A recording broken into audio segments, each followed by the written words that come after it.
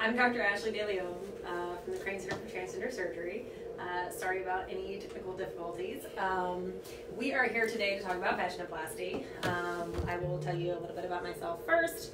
I grew up as a military brat, lived all over the world, ended up going to the University of Kansas to do undergraduate and my doctorate in pharmacy. Became a pharmacist after that and moved to Austin, Texas, where I started a graduate school program for mental health outcomes research. During that period of time, I decided I wanted to go back to medical school, so I ended up practicing as a clinical bone marrow and oncology, bone marrow transplant oncology pharmacist, as well as a psychiatric pharmacy practice pharmacist for a few years, and then ultimately went back to medical school. Fell in love with surgery, ended up doing a general surgery and trauma surgery residency here in Austin, Texas. After the completion of that, I practiced general surgery and trauma here in the Austin area for several years, and then ended up being introduced to Dr. Crane.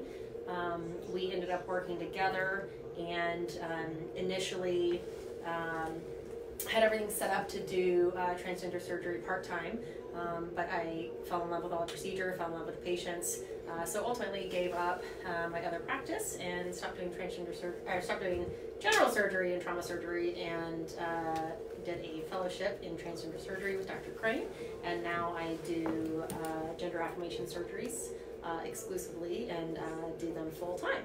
So today we are doing questions for vaginoplasty. If anybody has questions out there, now that we've figured out all the technical difficulties, be sure to message them, and I'll answer as many as I have time for. And I have a list of questions that have been messaged in advance from patients that I will start with, and we will go from there. So first question is, what can I expect in my vaginoplasty consultation?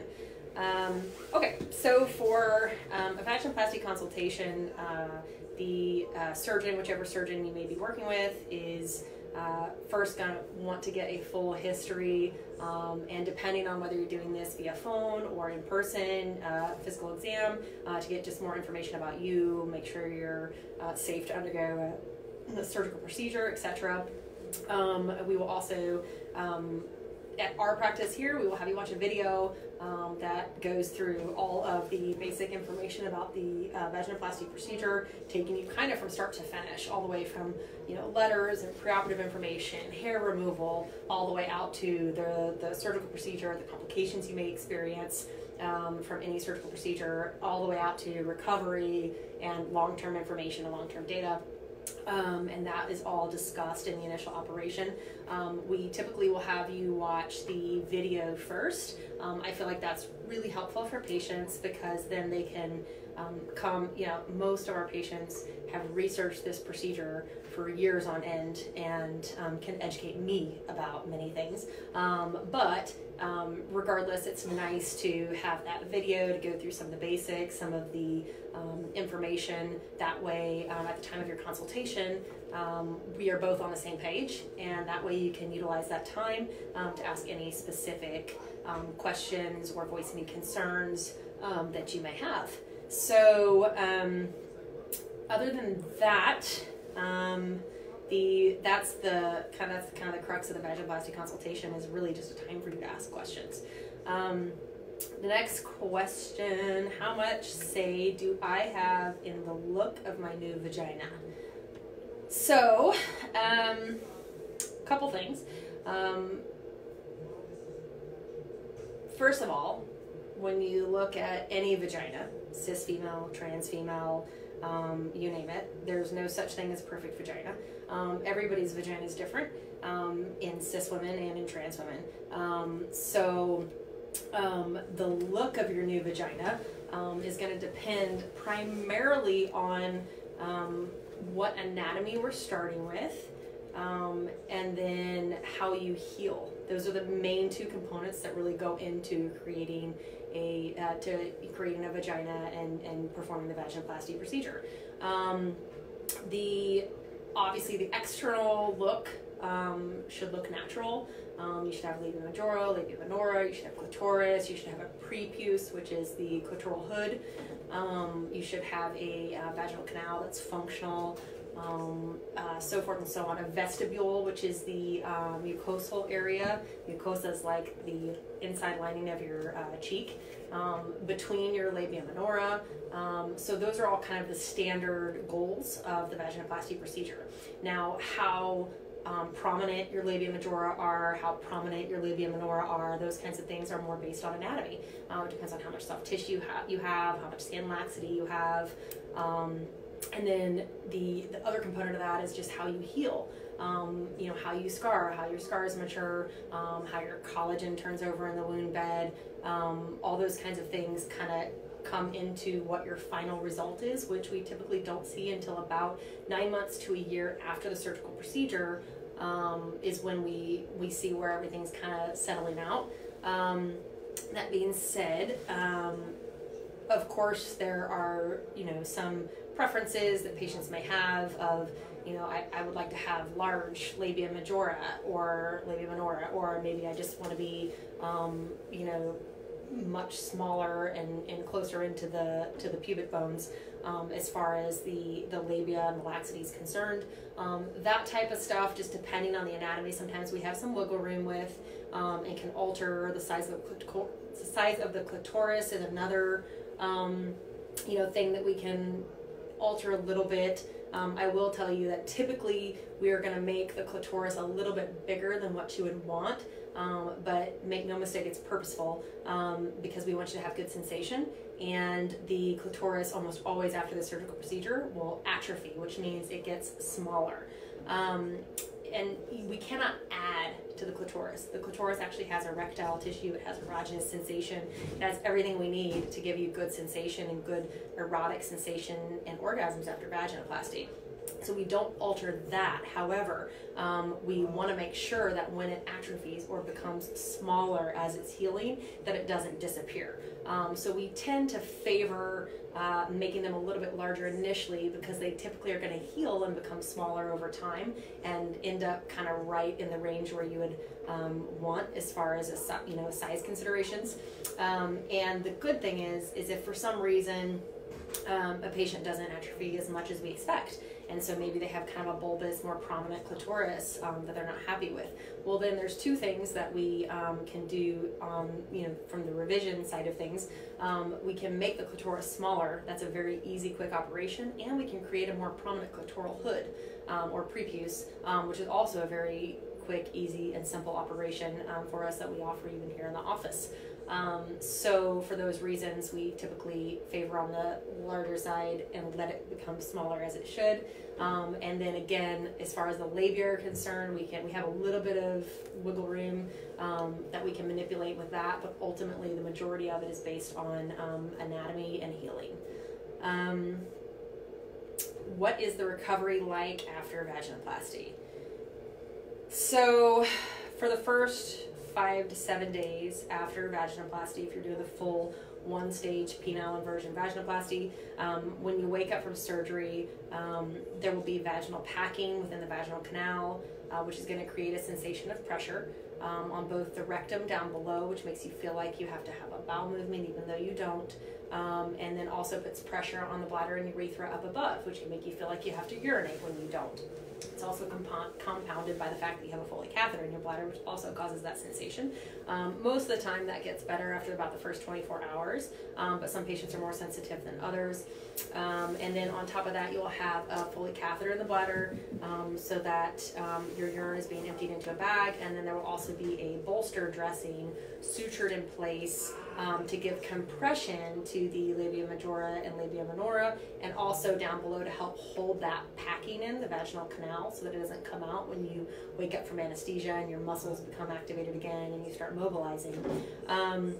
That bolster dressing, the vaginal packing, and the Foley catheter are all going to stay in place for those first 5 to 7 days after surgery, which is why we don't, you can't get your pelvis wet at all because of the graft that's in the vaginal canal. But you can sponge bathe, you can wash your hair in the sink. But again, it's not the most glamorous time. You're going to be attached to, a catheter bag. You know, won't be able to shower, you're going to have pressure. And so really that first 5 to 7 days, in my opinion, is kind of the biggest mountain to kind of get over. After that, when you have your first post-op visit, it's usually very free. We take everything out. The bolster dressing comes off, the vaginal packing comes out of the canal, the Foley catheter comes out of your bladder so you can sit down and urinate, and we give you your dilator kit and actually physically show you how to do dilations with the dilator kit that we provide and a water-based lubricant.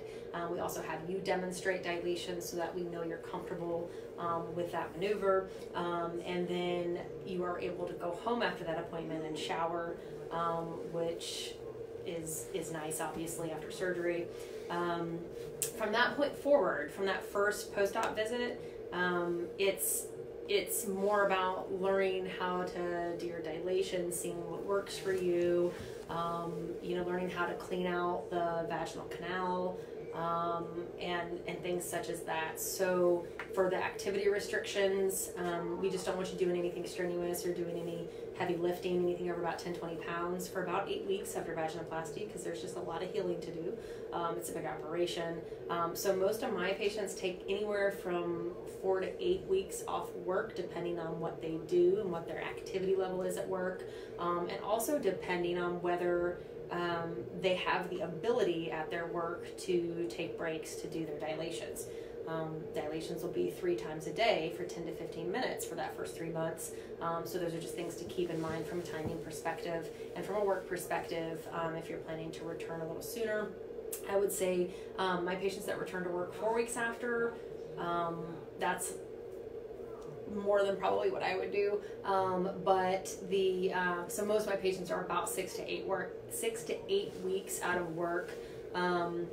Once you hit the 8-week mark, so basically from that first post-op visit until about the 8-week mark or 6-week mark, depending on how you're healing and if you're going back to work and so forth, you're dilating 3 times a day for 10 to 15 minutes. You're showering only, no baths, pools, hot tubs, lakes, rivers, anything like that, because of the risk of an infection, and just kind of learning to deal with the new surgical site. After that, things get more normalized as far as your day-to-day activities. I will say that otherwise, activity restrictions are still in place that are specifically dedicated to the pelvis, that last a little bit longer. By about 6 months, most of any kind of chronic pain, nerve pain, things like that, drainage, bleeding, all that kind of stuff is improving significantly, if not gone completely. And then once you reach about 9 to 12 months, that's when you're really kind of hitting your stride. That's where you're going to have your final cosmetic results as far as scar maturation is concerned, where that's where the scars along the labia are going to really thin, they're going to soften, they're going to flatten, they're going to lighten, so that they're not very apparent at all. The good thing about this operation is this area heals very well typically, and so the scars are, even though there are certainly scars, they're very minimal as far as visibility is concerned. And so that's typically going to be around that 9 to 12 month window. Same situation when we talk about sensation, which I think, if I remember correctly, somebody also asked a specific question about, so we'll get to that in a moment. But yeah, that's kind of about how the first year lays out, barring there's no complications or other issues that need to be addressed after vaginoplasty. Next question. I have a lot of anxiety about my upcoming surgery. Is this normal? Any suggestions for minimizing? So, prior to any surgical procedure, it's very normal to experience anxiety, stress, wondering what's going to happen. Honestly, most of my patients, when they're very anxious about surgery, it's typically my patients that have never had surgery before, which we obviously operate on a lot of very young, healthy patients, so that makes sense. And then the other piece of that is most of my patients, their anxiety, what I've kind of realized is stemming from isn't so much the technical aspects of the surgery, or complications, but more so worried about general anesthesia, especially if they haven't had general anesthesia before. So first and foremost, it's normal to be anxious before surgery. I'm a surgeon. I even get anxious before I have surgery. It's kind of part of the process. So speaking to your counselor, your therapist, if you already have an underlying generalized anxiety disorder that you take anxiolytics for, that may be helpful as well during this time period, but it is normal. I want to stress that. Minimizing it, it's hard, but obviously, talking to your friends, your family, maybe talking to a support group and other transgender patients who've already gone through the procedure, and to have that kind of experience to share with you can sometimes be helpful in mitigating and minimizing some of that anxiety. And then also, what I tell my patients when they ask about general anesthesia, since that tends to be the thing that most of my patients seem to be the most anxious about, who haven't had it before, it's truly a situation where we have perfected general anesthesia so much, and the anesthesiologists are so good that you remember having an oxygen mask on your face in the operating room and kind of counting down. They make you count down from 10, and then the next thing you know, you blink your eyes and you open them, and when you open them, you're in the recovery room. It's a very surreal experience, but it does exactly what the purpose is, which is you are completely asleep, you're unaware of what's happening, there's no pain, there's no discomfort, there's no stress, and it's such a surreal experience that when patients open their eyes in the recovery room, they don't even believe that the surgery's already finished,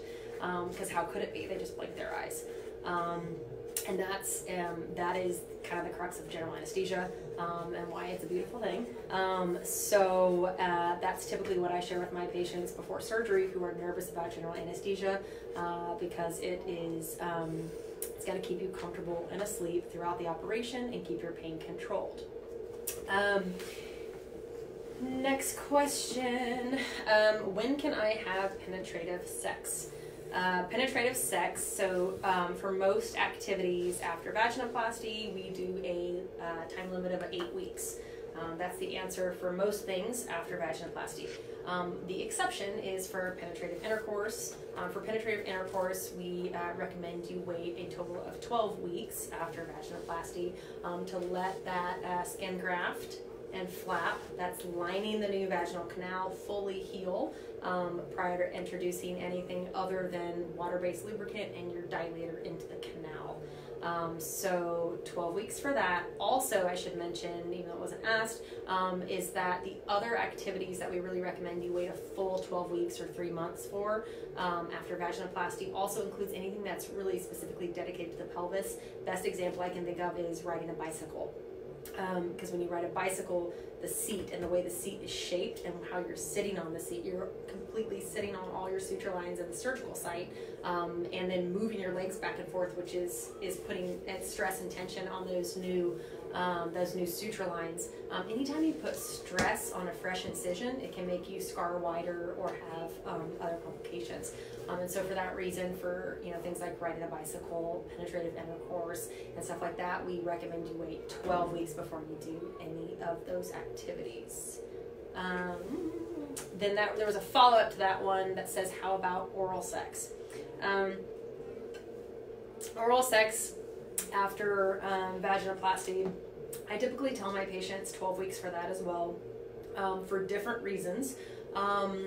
The actual physical activity or the mechanics of it doesn't really put stress on the surgical site like penetrative intercourse or a bicycle would, but because humans' mouths are not the cleanest thing in the world, we harbor a lot of bacteria in our mouths that are part of our normal healthy flora, but that may not be the best thing for fresh incisions and suture lines.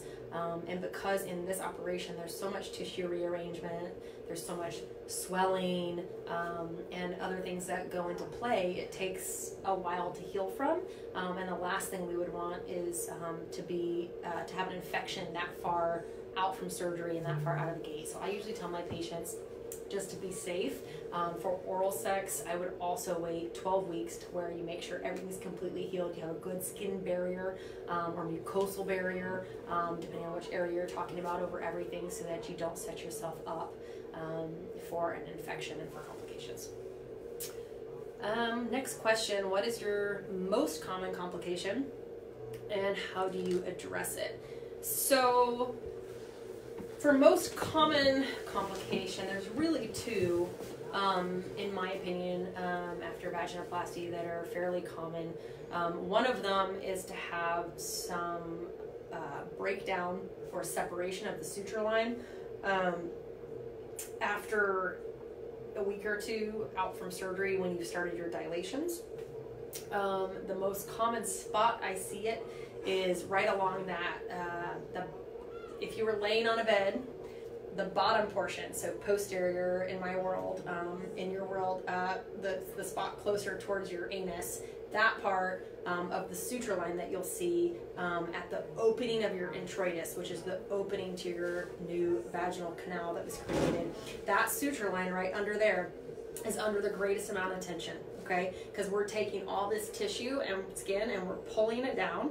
I don't even know if y'all can see me, but we're pulling all the skin and excess tissue down and then suturing together there. That's what's going to create the labia majora and help us to have enough tissue to create the labia minora as well. And so because any time a incision line is under tension, then it's at risk for separating. And so that's why that area is most frequently the suture lines that get disrupted. In addition to that, literally 5 to 7 days after surgery, we're asking you to dilate past that suture line. So it's kind of adding insult to injury. So if anything is going to kind of break down or open or separate, that's going to be the most common spot. I would say overall in our practice, it's about 20%.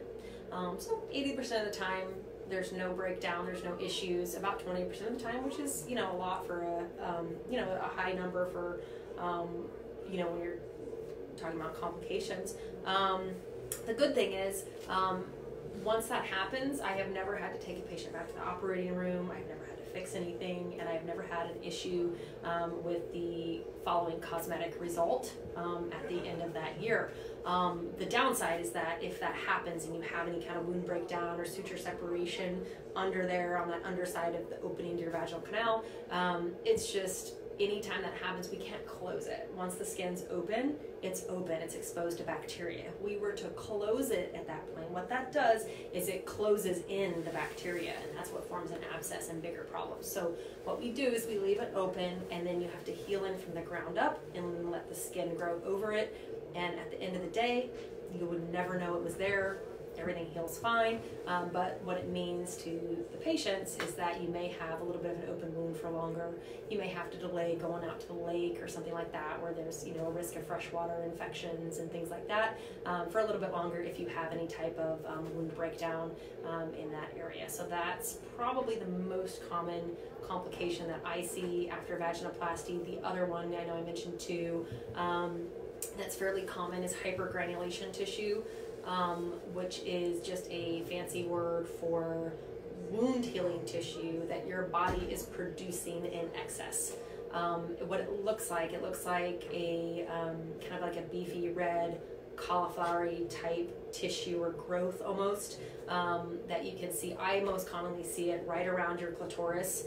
You can also see it like within the vaginal canal and really anywhere you have surgery, but especially around the clitoris is the most common spot that I see it. It's not dangerous, it's not scary, but it's, you can see it, it's visible, and it tends to kind of weep, or which means kind of lets small amounts of fluid out, kind of oozy, and then also it's very friable, which means if you bump it or hit it or knock it, it can also kind of bleed. So between the fluid and the bleeding, and then just the appearance of having that kind of beefy red kind of cauliflowery tissue there, that's common. I don't know the percentage on that, but it's probably somewhere around the same as the wound breakdown, so probably around somewhere like 20%. So definitely one of the most common things we see after this operation. Again, good news about that, similar to the other one we discussed, is that it's not anything bad or scary. It's just your body producing wound healing tissue and just being too good at it. And the way we treat it, most of the time by 3 months, most of that has regressed and gone away, and the body is taking care of it all by itself.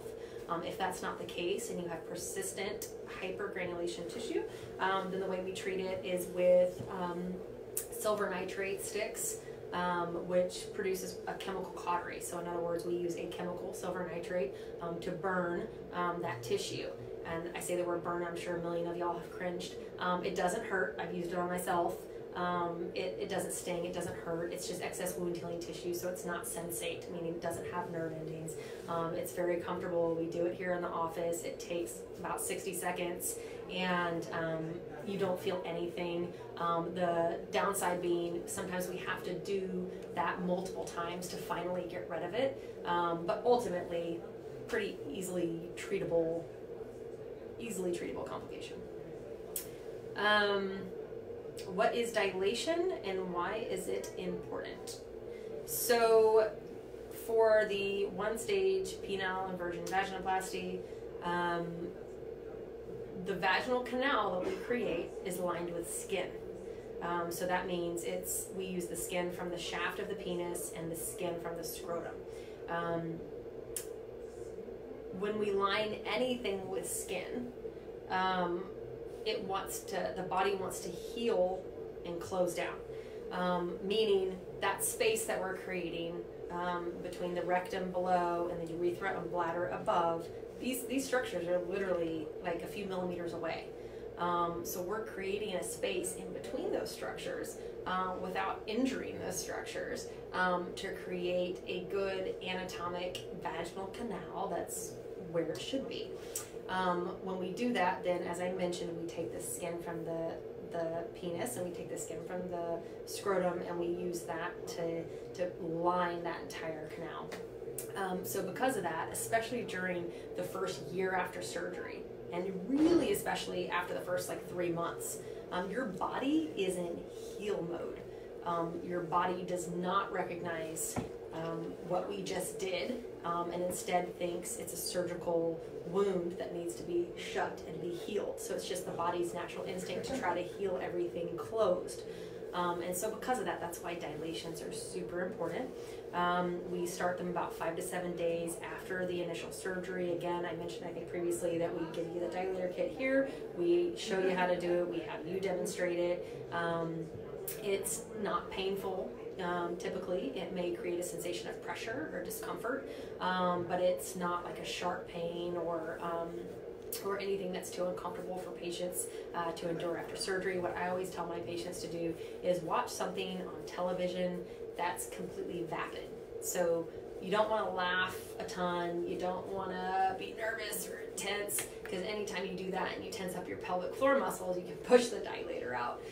So just watch something mindless. I call it trash TV. Just watch trash TV and veg out, and once you get the dilator inserted, you keep it in for 10 to 15 minutes for 3 times a day for those first 3 months. We have a schedule that we provide you that tapers off after that, so that by the time the year is out, most of my patients are dilating about once a week. So it becomes much less onerous over time. But the purpose is to keep the canal open, because as I mentioned before, it wants to close down. That's what it wants to do. So that the importance of it, though, is that the only real big complication, let me back up. So the big complication you can have in this operation is actually injuring the rectum, urethra, or bladder. Those are the big complications. And those require much more surgery to fix and correct. Fortunately, it's never happened to me before, but it can. But the other complication that we can face, I guess I should say the biggest complication that we can face long term. So in other words, vaginoplasty goes fine, there's no complications, you heal well, everything's going great. Let's say 6 months after vaginoplasty, everything's going awesome, and maybe something changes within your your social situation or your mental health situation. Maybe you become depressed. Maybe you don't feel like dilating. Maybe you don't, who knows? There's a million reasons why patients stop dilating. If you stop dilating, I'm here to tell you, your canal will close. The body does amazing things and it will heal it shut. If that happens, and the reason it's such a big deal, this operation, is if your canal shuts and closes down, it's, you know, skin on skin, it's closed, there's no space there anymore, you can't dilate, and you don't have a canal that's functional. If that happens, I have had patients that I've taken back to the operating room. I've reopened their canal for them. I will mention that if that were to happen, anytime we go back to reopen a canal after it's already been operated on, it's a higher risk for those other complications that I mentioned before. So injuring the rectum, the bladder, and the urethra.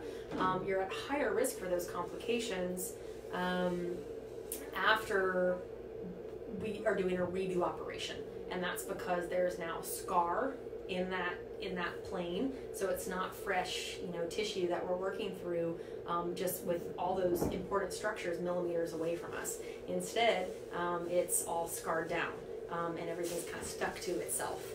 And so it's a higher risk for injury if you do a redo canal. Again, fortunately, I haven't had that happen to me yet when I've redone people's canals, but it can happen, and it's a much higher risk. And then in addition to that,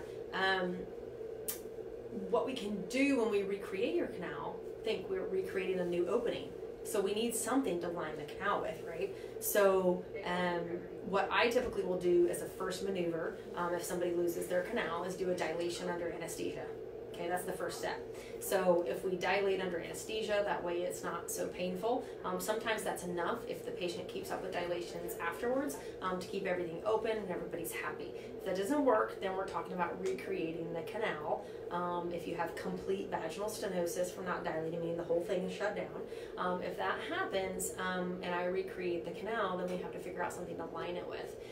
So what I'll typically do as my first maneuver is also use skin to dilate, skin to line the canal for the redo, with the caveat being that, remember, that canal is filled with scar. Scar doesn't have a blood supply. It's very important for a skin graft, which is what we're using when we line a canal with skin, is it has to pick up blood supply from the surrounding tissue in order to survive. And so there's a much lower risk of that being successful after we're recreating the canal for you, because there's tons of scar in that area. So when we have no control over that and how much blood supply is available to support a new skin graft into the canal. So we typically will use either skin from the abdomen, it's almost like a mini tummy tuck, and we can also use skin under the buttock creases on your backside that can be kind of hidden within that gluteal cleft. You know, I've had success with that working for redo canals, but the reality is it's not 100% successful because of the blood supply issue, since it's a redo canal. And if that's the case, then the next step we're talking about, you know, using small bowel, colon, peritoneum, and things of that nature to reconstruct and create a new vaginal canal for you that's functional. So it was a really long-winded answer, but that's basically why the dilations are so important after the one-stage DeLeon version vaginoplasty. Why must I stop taking hormones before my surgery? So we try our best not to stop hormones completely, because we know that's miserable. So let's talk about, there's basically 3 different classes of hormones that trans women are using. There is androgen blockers, which is going to be like your spironolactone. Sometimes patients are on finasteride, things of that nature. That's all aimed at blocking the effects of androgens, or testosterone, in other words, on our bodies. There's also progesterone, and then estradiol, or estrogen-based components, of many different formulations. Okay, so for androgen blockers, so spironolactone, finasteride, that kind of stuff, we allow you to take that all the way up until the time of surgery. There's no problem with doing that. After surgery, you don't need it anymore. You can throw it away, because we are performing an orchiectomy, which means we're removing the testicles. If you remove the testicles, you're removing the body's main production of testosterone. The only androgens and testosterone that you're going to produce otherwise is going to be in your adrenal glands that any human on earth produces. Okay, so once we remove the testicles, that testosterone level is going to plummet, and you're not going to need those medications anymore. But we have no problems with you taking them all the way up into the time of surgery. It doesn't really affect anything. For estradiol and progesterone, for estradiol, what we would prefer is if you can be at 4 milligrams a day if you're taking the pills. If you're taking the pills, and let's say you're on 8 milligrams a day, say you take 4 in the morning and 4 in the evening, and you're on a total of 8 milligrams of estrogen pills.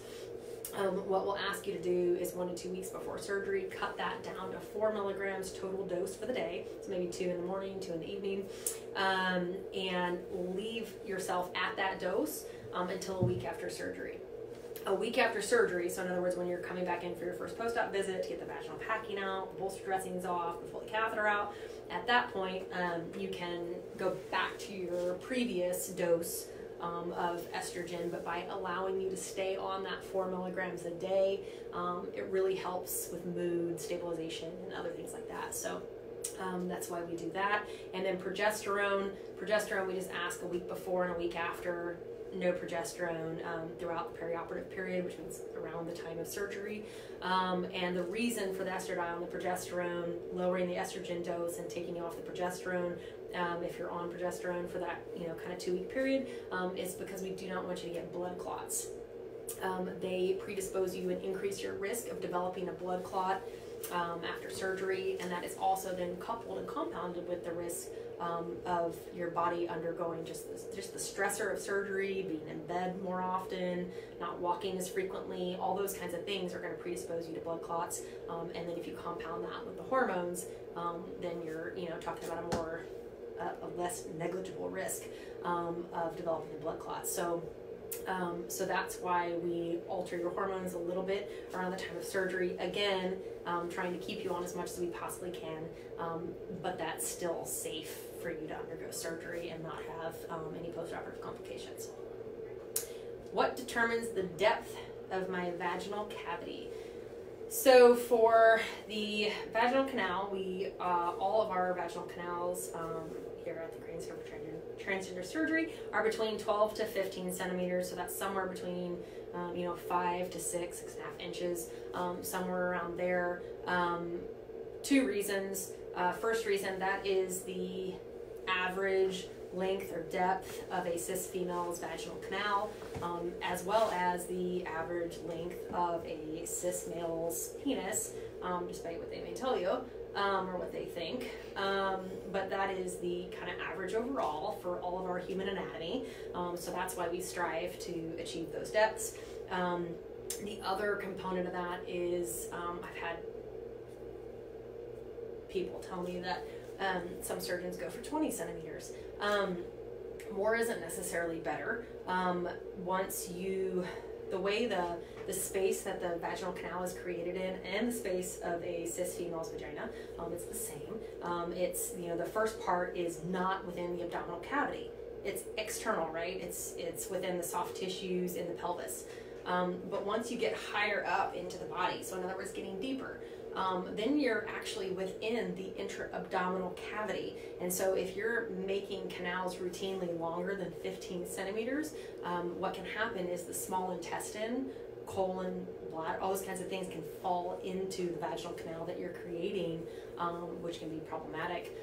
So we always stop at 15 centimeters because in our mind there's really no reason to make it any longer or any deeper, because then you're just risking injury and you're superseding what all humans have averagely anyways. So yeah, 12 to 15 centimeters. How can I know if the skin of my penis and scrotum are sufficient to avoid a skin graft? This is a good question. A lot of my patients who have been on testosterone blockers and things like puberty blockers and things like that from when they were young, anytime you're doing that and you don't have enough testosterone production that's being active within your body, it can cause atrophy, which again, when we talk about clitoris, kind of similar thing, atrophy meaning shrinkage or less tissue, and it can cause that for both the penis and the testicles. And so that's why this question comes up. And so if there is any concern, what I would tell you is you should definitely let your surgeon know there's a concern so that they can examine you and see how much tissue they have to work with. I have not yet, in the years that I've been doing vaginoplasty, I have not had a patient where I could not make it work with what they had anatomically, if that makes sense. Because we're combining two different things to line the canal. So we have the skin from the shaft of the penis that's put in the vaginal canal as a flap, not as a graft, which means it's bringing its blood supply with it, right? So we're not thinning it or doing that business. We're bringing it in with its own blood supply and lining the first part of the vaginal canal with that. The deeper part of the vaginal canal is where the graft portion comes into it, which means this is the scrotal skin that I'm talking about. The scrotal skin comes off, it gets completely thinned so that it can be used as a skin graft, and that gets sewn onto the top of the penile, the skin from the shaft of the penis, so that you have a blind pouch that ends up getting, and we have cartoons of this operation and it really doesn't show this well. But when you have that hollow skin tube that was from the shaft of the penis, then we're taking that skin graft from the scrotum and we're sewing it on top, right? So then you have this big blind pouch and we invert it so that once we put it into the vaginal canal, the skin's on the inside of the canal, lining the area. So that's what we're using the skin for, and so that's where that question comes into play, because some patients who have been on blockers for years have atrophy of both the shaft of the penis, meaning we have less skin tube to work with for the flat portion of the lining, and then if their testicles atrophy, that can also actually cause the scrotal skin to kind of contract and be smaller. And if that happens and we don't have a ton of tissue or skin to work with as far as the lining of the canal is concerned. Again, I have never had a patient that I was not able to make it work in some form or fashion to give them still a good 12 to 15 centimeter vaginal canal. But if there's any concerns at all, you should definitely let your surgeon know that you're concerned, that you have enough tissue, that will examine you, and they should be able to tell just by examining you whether they're going to be okay or not. Should it become an issue, and the surgeon looks and says, oh yeah, I mean there's just really not enough skin here to utilize to give you a full vaginal canal. In that case, what I would recommend is that you allow the surgeon to use skin from somewhere else. In other words, kind of like we talked about when you do a redo vaginal canal for somebody who has complete vaginal stenosis. Then we can use skin from the abdomen, you can skin from the bilateral, from both buttocks, from the backside. Any of those areas are fine to harvest skin from to use to line the vaginal canal. That can be done during the initial operation if there's not enough tissue to work with. However, again, I haven't had that be a problem yet, but should it become a problem, then that's what I would do, is just consent them to use skin from somewhere else of their choosing, and use that to line the canal, and it shouldn't be a problem. Do I need laser hair removal or electrolysis to remove hair on my scrotum? This is actually an interesting question, because we were just in Dallas a few months ago at the American Electrology Association, their national annual meeting in Dallas, and I did a 2-hour lecture on hair removal in transgender patients. Do you need hair removal or laser hair removal or electrolysis? Okay, well, first of all, for laser hair removal versus electrolysis, I leave that up to the hair removal specialist to decide what's best for you. But what I can tell you just in general terms is that both of them take several treatments, and for different reasons. But basically, laser hair removal, you have to be a good candidate for laser hair removal in order to have a good result. Somebody like me, who's super light skinned and kind of pasty, and has really dark hair follicles, I'm a good candidate for laser. The reason is because the laser targets the pigment, and it sees pigment. That's what it sees. And so if you have really dark skin, there's other lasers like YAG lasers and things like that can help with that. But ultimately, if you have like really dark skin, it's just harder for that laser to target the follicle itself, the hair follicle, because it's also seeing melanin and pigment elsewhere in the skin. And the flip side of that too is that if you have really light hair, if you're platinum blonde naturally, for example, and not dark, then there's nothing for the laser to target. They don't see, the laser can't see that pigment in the hair follicle because it doesn't exist.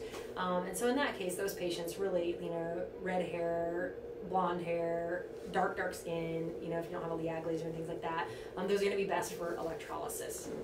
For electrolysis, you're actually going through and individually hitting each hair follicle and destroying it. And so the reason that electrolysis takes several treatments is because you have to, hit certain areas, and you only have so much time and so much patient discomfort to get through it. And so it's more working on a small area and then coming back and working on another small area, coming back and working on another small area. Whereas for laser, you're hitting the whole area every time, but you're waiting for those hair follicles to wake up and start cycling in their growth cycle so that the laser can see it.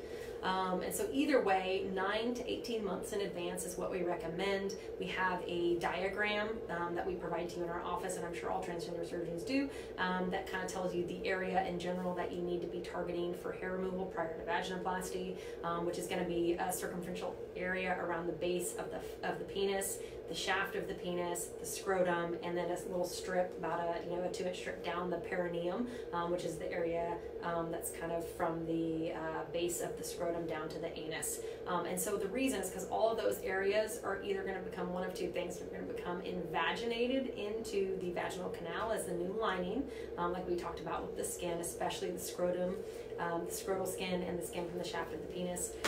Those areas for sure, they're going in the canal. Okay, once they're in the canal, you can't access them anymore, and you don't want to have hair in the vaginal canal. The other areas also can become incorporated in part of the labia minora, which are normally very thin mucosal structures, meaning like the lining of your mouth or your rectum. And so for those areas, it's also not ideal to have hair. So that's why we have the diagram the way it is. That's why we recommend you start 9 to 18 months in advance.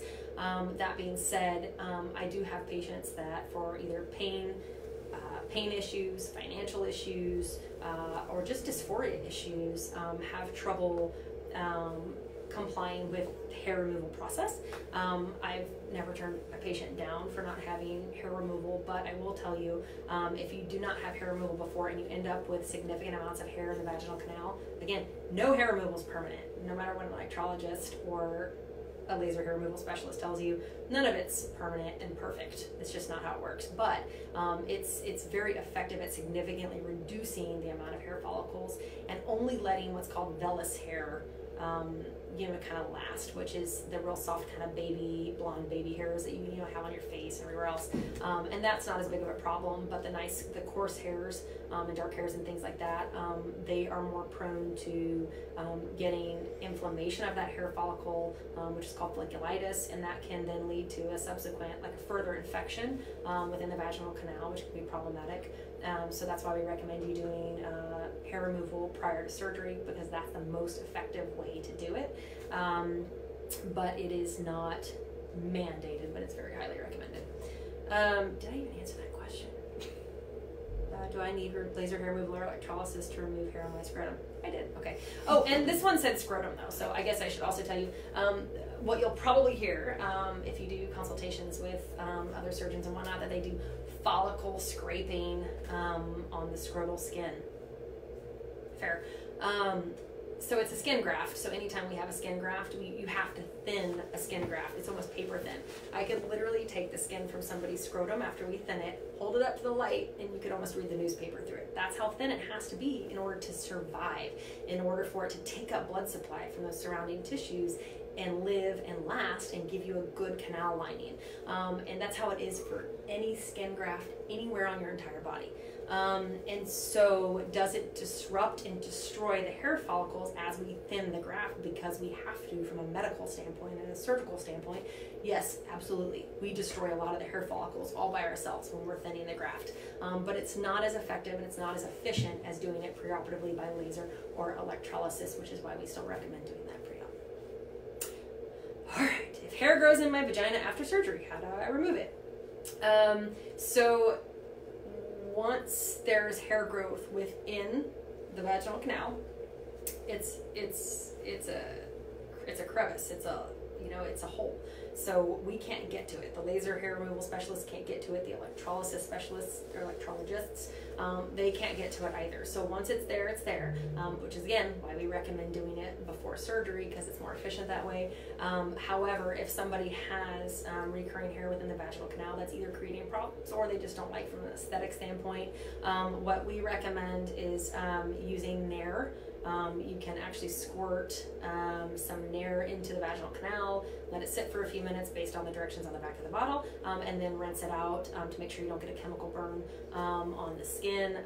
It's not permanent. You'll have to do it repeatedly, but that's the only way we've come up with to how to combat, having hair in the vaginal canal after surgery. Is my prostate removed? No. I get this question a lot. Prostate is not removed during vaginoplasty. Doing a full prostatectomy, which means removal of the prostate, it's a very involved and very invasive procedure. There are a lot of risks associated with it, and so it is, anytime we operate on somebody or do a surgical procedure, it's always about the risk and benefit ratio for that patient. The risk far outweighs the benefit of removing a perfectly healthy prostate from a patient prior to vaginoplasty, so we do not do that routinely. Nobody does in our country. So no, your prostate will not be removed. You will still have your prostate.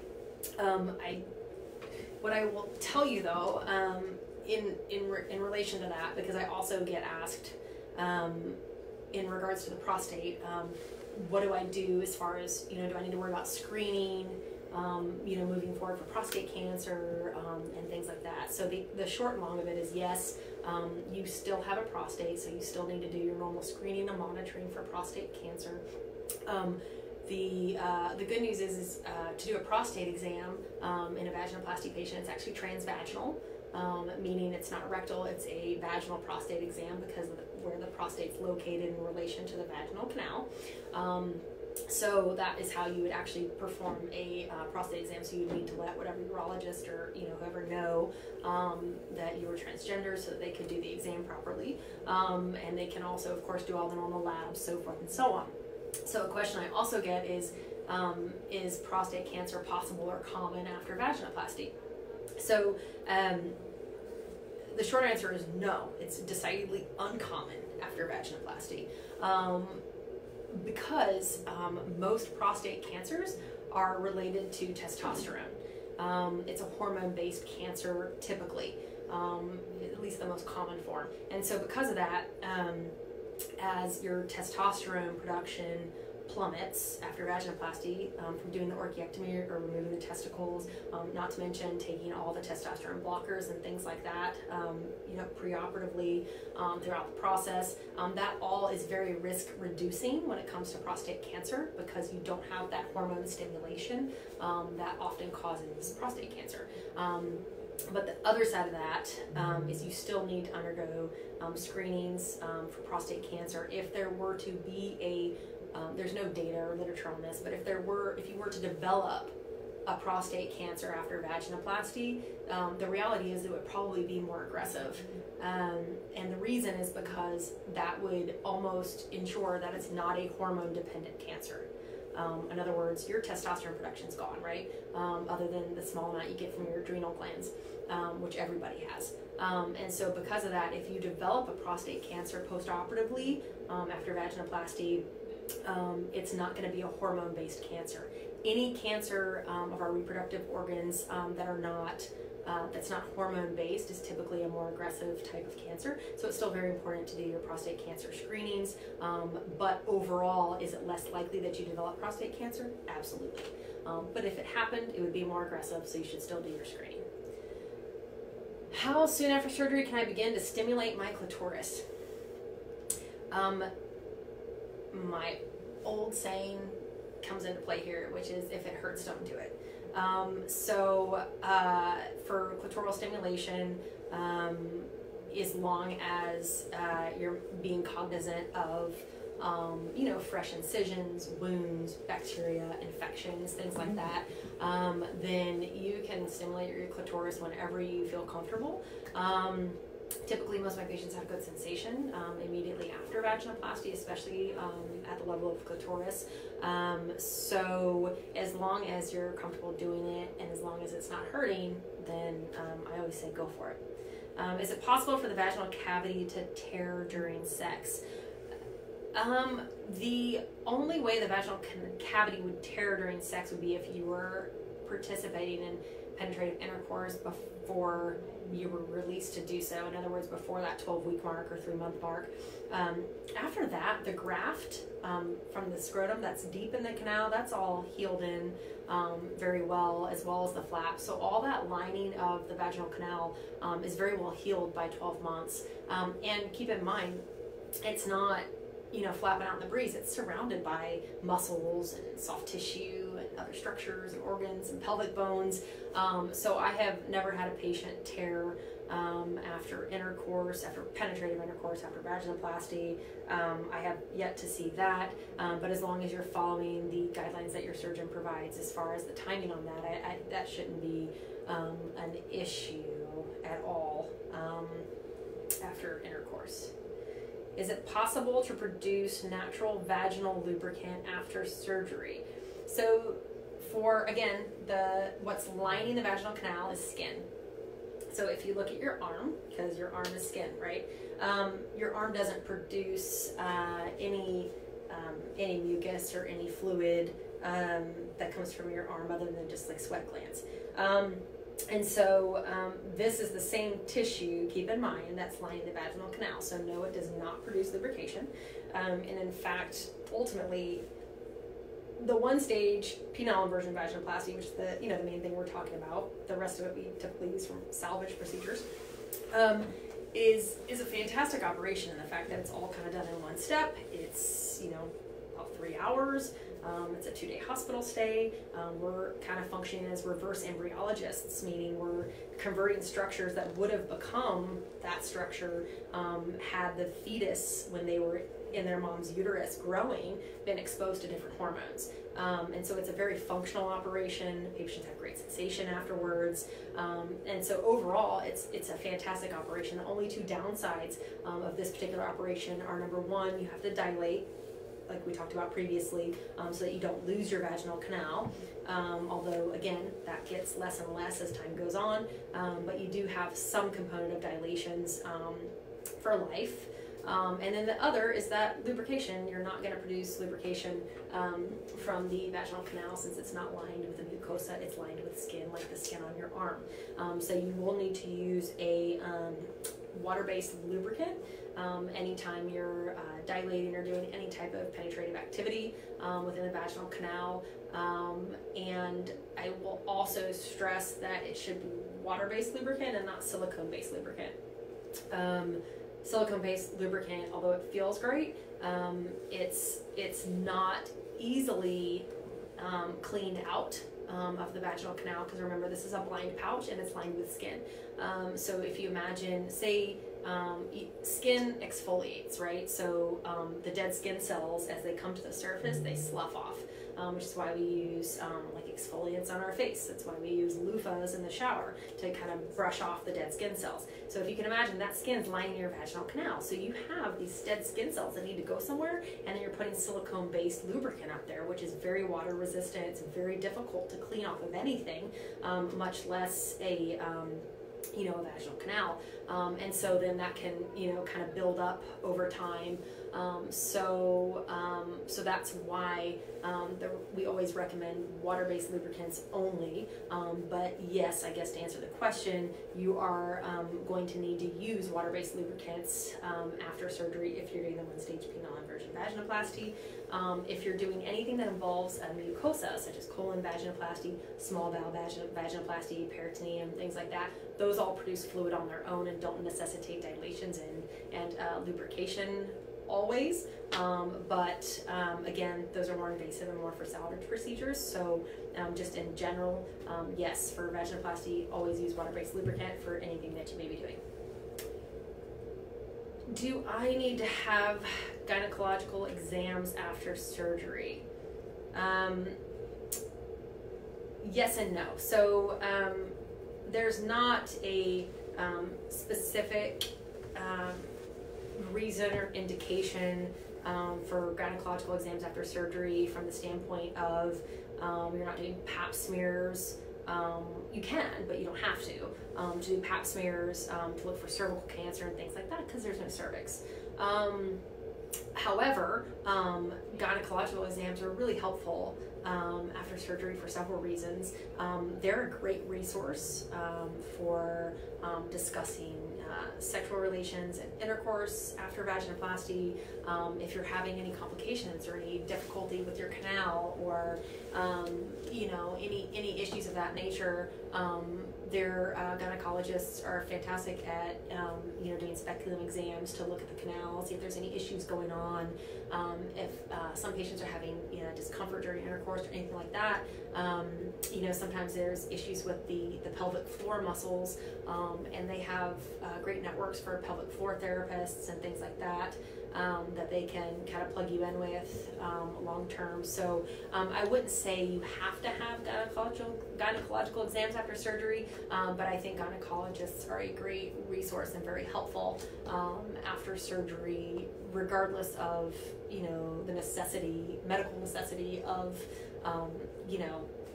a lot of the things that cis females see gynecologists for, like doing pap smears and things like that. But I think they're a great resource, and I think having a gynecologist in your life is a good thing. What kind of erotic sensation will I have? So the other good thing about this operation is the sensation is usually fantastic. The dorsal neurovascular bundle, which is a really fancy word for meaning the nerves, arteries, and veins that are supplying the sensation and blood supply, the majority of it, to the tip of the penis. So in other words, the glands of the penis. Okay, those are all preserved during this operation, and that's what we're creating the clitoris from. And it's actually to the point where we don't even dissect out the neurovascular bundle or those nerves, arteries, and veins. We don't even look at them. We don't even see them during the operation because we're protecting them that much to make sure there's not any type of cautery injury or stretch injury or anything to that area. Because what we're going to do is we're going to take the glands or the head of the penis, and we're going to make a little small clitoris, and we're going to turn it into that, and we're going to leave it all attached to those same nerve, arteries, and veins that were there previously, but with less surface area. And then we're going to tack it down on your pubic bone and put it in the right spot so that's in good anatomical position. And so I have not had, unless patients aren't coming forward about it, I have not had any patient ever complain about sensation after vaginoplasty. It's usually fantastic. For sensation within the canal, that's another question I get asked. So the canal, it's an opening, right, that we're creating between other structures, and we're lining it with skin. So it is gonna take time for nerves, the peripheral nerves, to regenerate and provide sensation into the canal. Once you get that, then you will definitely have like tactile sensation, which means the sensation of touch, pressure, things like that are all regenerated from the peripheral nerves that grow into the canal after it's lined with skin.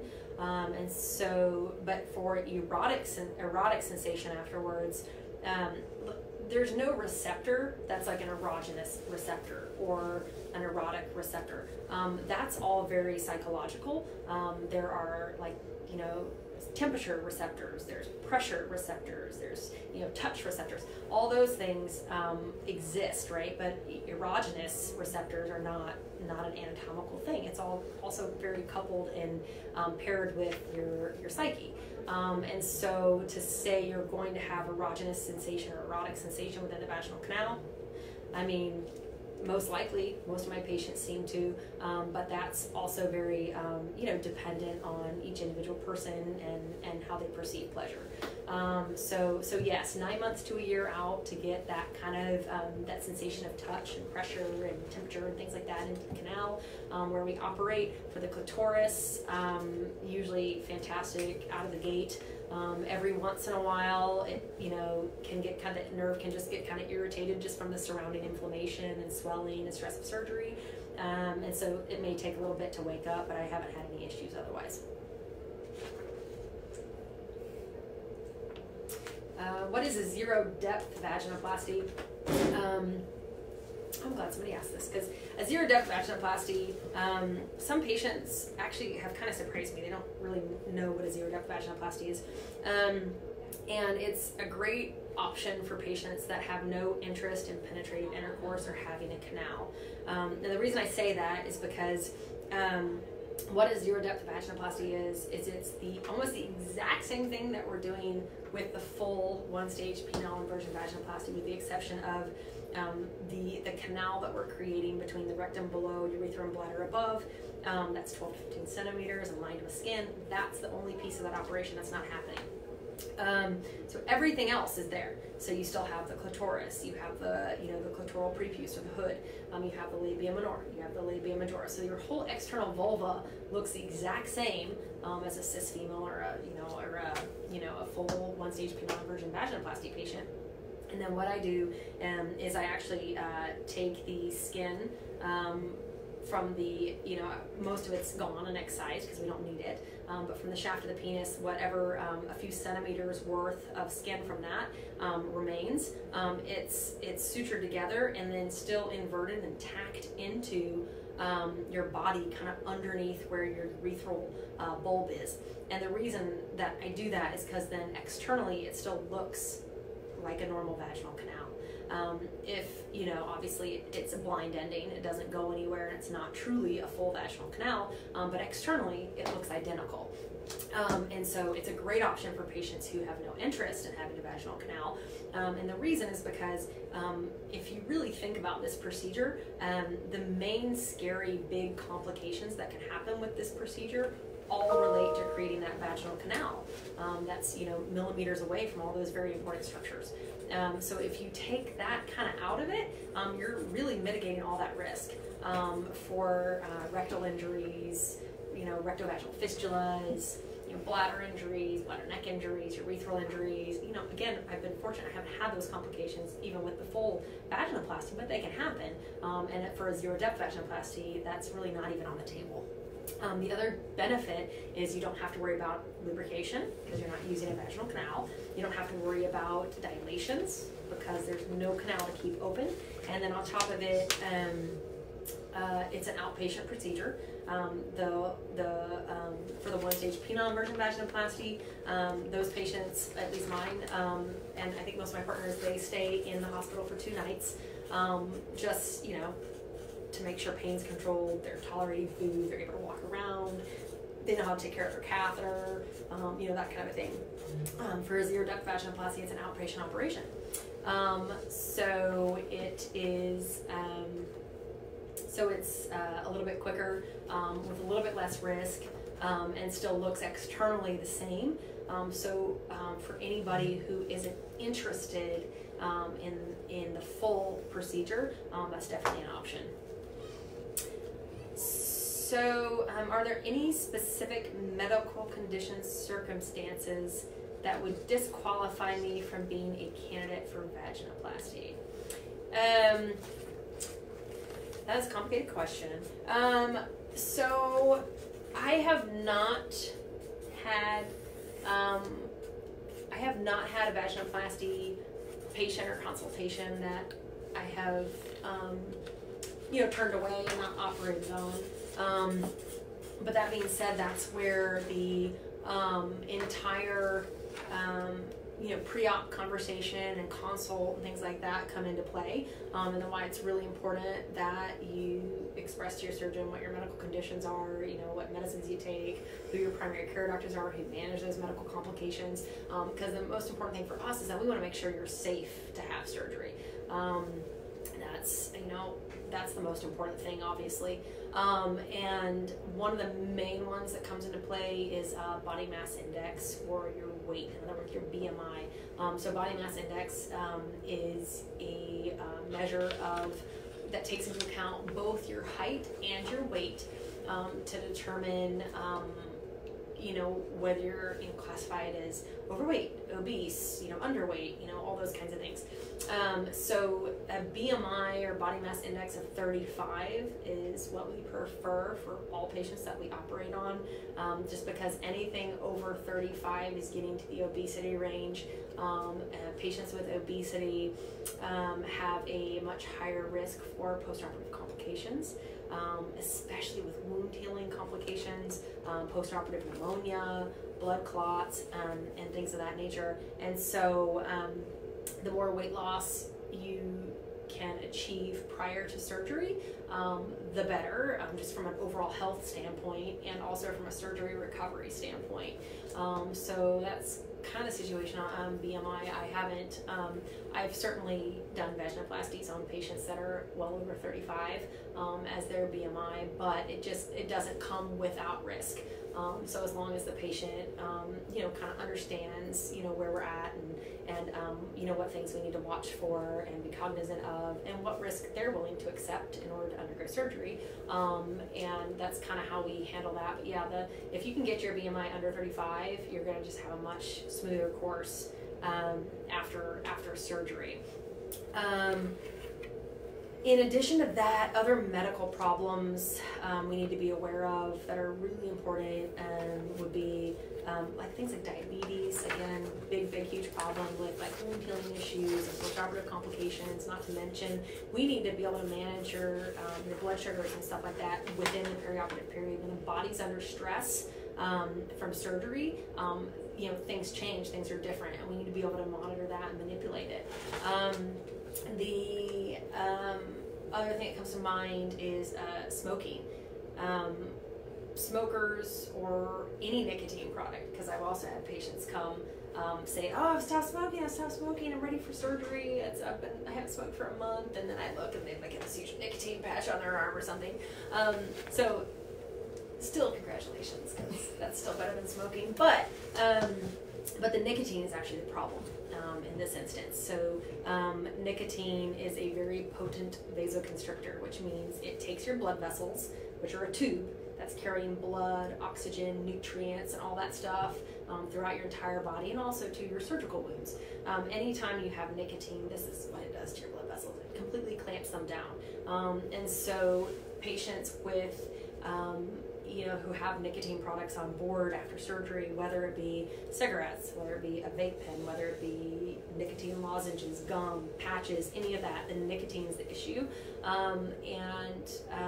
I've seen some really devastating complications with wound healing and things like that, especially after bottom surgeries, because it's a big operation with a lot of tissue rearrangement that we're asking your body to heal. And if you're not letting your body supply that area with the proper nutrients and things it needs in order to heal that area, you're not going to get a good result. And so we do require that all our patients be off nicotine at least 1 to 2 months before surgery and at least a month after surgery, so that they can have a good cosmetic result and be happy.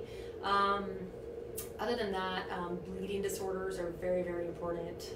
Patients with like von Willebrand's disease or any of those kind of genetic bleeding or clotting disorders, those are all very, very important to tell your surgeon. Those can alter things and make the surgery more or less dangerous depending on what it is and how we need to manage it around the time of surgery. Collagen vascular disorders, Downloads, all those kinds of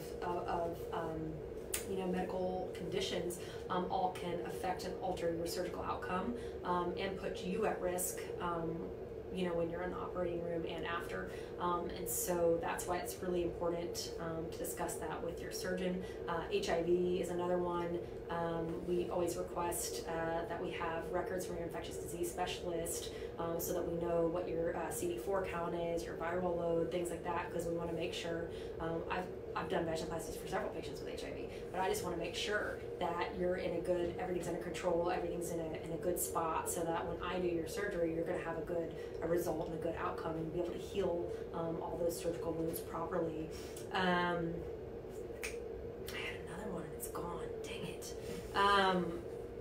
But yeah, so ultimately, I haven't turned anybody away for a medical problem, but I sometimes require further information, especially cardiac problems, things like that, arrhythmias, heart conditions, stuff like that. We just need to make sure all of our I's are dotted and our T's are crossed before we, go to the operating room, so we can make sure what we're doing is safe.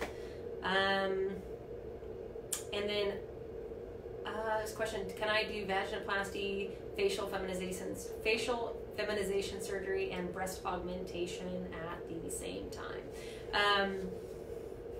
For facial feminization, the answer is no. That's the short answer. If it's really minimal amount of stuff, because when you talk about facial feminization, my partner Dr. Rodriguez and then Dr. Crane here in Austin could speak about this for days, but it really is many different procedures, and it just kind of depends on what constellation of procedures that you need or want, or feel are necessary, based on your facial structure. And so that can be anywhere from a 3-hour operation to a 10-hour operation, depending on what all is being done. So just in general, combining vaginoplasty with facial feminization, in our mind, isn't the best combo. That's a lot for your body to go through. It's better to focus on one or the other, and we don't really care if you do one first or the other first. That really is irrelevant in this situation. So whichever one is creating more dysphoria for you, that's the one I would do first, but I would not recommend doing those two together. Now, breast augmentation, that's a different story. We routinely do breast augmentation at the same time as facial feminization, and we routinely do breast augmentation at the same time as vaginoplasty. So both, if you kind of think of it as, vaginoplasty and facial feminization, those are kind of the big, the bigger operations that are more time consuming, that require you to undergo a much bigger recovery process. I would leave those separate. And then breast augmentation, that's kind of easily added on to one or the other, depending on, whatever you are doing first or what your needs are. So, okay, I think that's all the questions I have. So yeah, thank you for joining us today. And if you have any other any further questions on vaginoplasty or any other type of transgender surgery, you can be sure you can leave comments here on this thread, and we can respond to you. You can always call us on the phone, email us, or schedule a consultation or whatever.